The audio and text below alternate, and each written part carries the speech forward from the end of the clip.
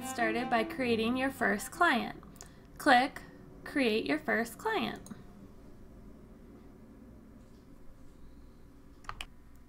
On this screen, go ahead and fill in your client's information.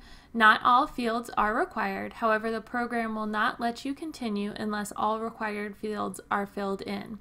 If a required field is not completed, the field will be marked with a red X and a notation to please enter a value. You can see this on the year-end date field. After the field is entered, we can go forward and click Save to create your first client.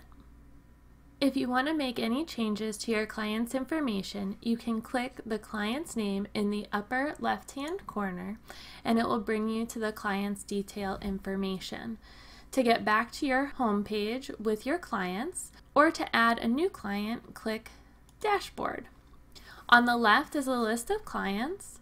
On the right is a list of your most recent trial balance, and above the client list is an Add Client button to add additional clients.